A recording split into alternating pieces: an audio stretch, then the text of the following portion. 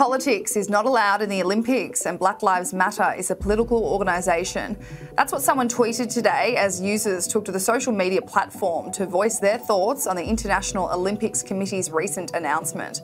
The IOC announced that athletes competing in the Games will not be allowed to express political statements or wear Black Lives Matter merchandise.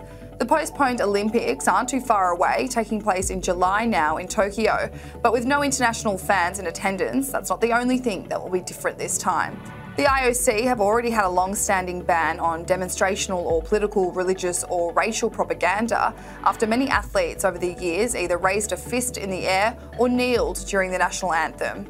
The Rule 50 ban, which is the formal name for forbidding these political, religious or racial demonstrations, had been under discussion by the IOC, but last month it was decided it would remain in place. The committee announced in April they interviewed around 3,500 athletes from 185 different Olympic committees, and around 70% said it was not appropriate to express these kind of views at the Games. But now the rule will also include banning Black Lives Matter apparel. However, words like peace, respect, solidarity, inclusion and equality are allowed on clothing.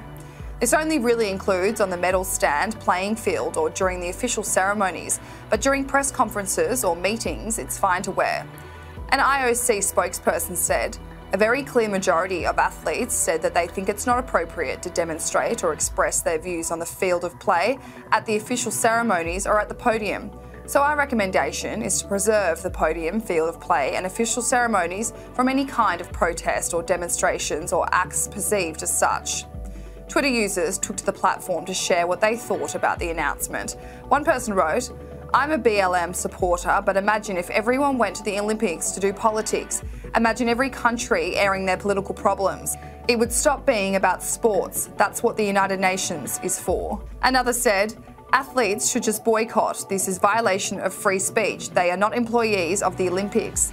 There is no word on if athletes would be punished or what that would involve if they did break the rules.